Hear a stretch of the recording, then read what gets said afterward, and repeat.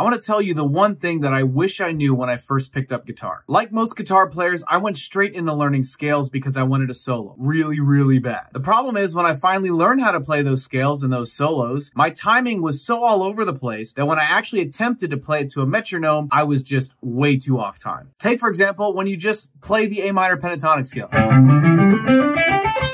When you actually play through that scale, are you playing the scale or are you actually being musical? Sometimes all it takes to be musical is just to add a sense of timing to the notes you're playing.